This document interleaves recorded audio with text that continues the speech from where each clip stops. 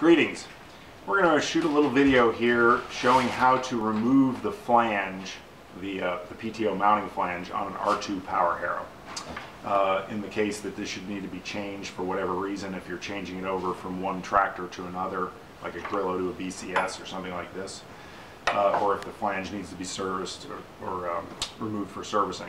Anyway, you've got 4 bolts around the circumference of this flange. You've got 2 on the sides, which are Allen head set screws and nuts, and then these 2 on the top and bottom are just, we're going to call them placeholders. They're just little plug nuts. Actually, this one's not even tight. In order to remove the flange, it's these ones on the side that are actually holding it on. So I'm going to loosen the jam nuts just briefly. This is a 24 millimeter, which is roughly a 15/16 or an adjustable wrench.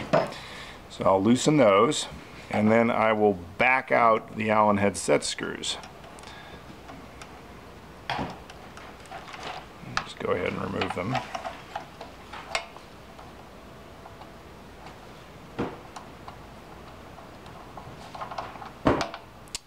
Then the flange just slides off. So on the inside of the flange there is a coupling that couples the shaft of this flange onto the shaft in the power harrow. This has to go in, it only goes in one way because the shafts are different sizes. You can see this one's much larger than this one.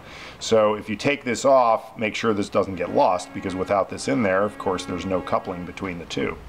So now that I've got this off, and if I'm putting a different flange back on, I'm going to, of course, make sure my coupling goes back in here. It doesn't matter where you put it in. But I do want to point out that what R2 has done on this power harrow, this is the new lighter power harrow 30-inch model that came out in roughly 2016, the EL models, as you can see here. The older type power harrows actually were a little different than this, but this is still close. But anyway, what they've got here is, why am I sticking that on there? You got holes on the top and bottom that are round holes, and you got holes on the side that are actually slotted. So that's like an ovalized hole. These Allen head set screws are what's holding this on. So they're threading through this flange here, and they're inserting into one of these sets of holes. We typically want them to go into the side holes, because what that does is it allows that whole flange to float a little bit. It actually can rotate. That allows the harrow, when attached to the tractor, to float independently of the tractor axle, so that if your axle, or if your tractor rather, is going over lumpy terrain, for example, one of your tires falls in a hole on the tractor, the harrow can actually stay straight. It doesn't cock the harrow to the side to give you a crooked bed. So a harrow is actually capable of leveling out unlevel ground. Now, if for some reason you were using the harrow for an application where you didn't want the harrow to float independently of the tractor, then you would install these bolts in the top and bottom holes, which go into these round holes here. See, in that case, you would remove these placeholders, put them in these holes, and put the Allen head set screws in the top and bottom holes to go into these round holes, and then it can't rotate. It's just fixed in place. But for just about every application we've run into, you want the thing to be able to float. So we want them in the side holes. So I will rotate this until the spline shafts line up right. There we go. Slides all the way on. And then you reinstall your Allen head set screws.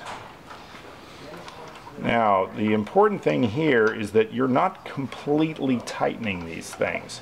What you're going to do, you'll back off these jam nuts, and you'll bring these all the way in. I could do it by hand here before I get to the wrench. Bring them all the way in until the Allen head set screw stops turning by hand, like so, and then back them out about 1 full turn. Then lock your jam nut in place, like so. And this one here, yep, went in until it stopped. I'll back it out about 1 full turn, bring my jam nut down, And there it is. And now it rotates the way it's supposed to. If you bring those Allen head screws all the way down until they stop, they actually jam into those slotted holes, and they'll stop this thing from rotating. You won't get any float out of it. And it could be jammed off to one side, so your quick coupling hole never lines up. So that's the full procedure. Of course, since this is loose, I'm going to go get a wrench and tighten that. I think that's a 3/4 inch. But you're ready to go. Just apply a little grease to the quick coupling flange if needed, and you're ready to work. Thanks.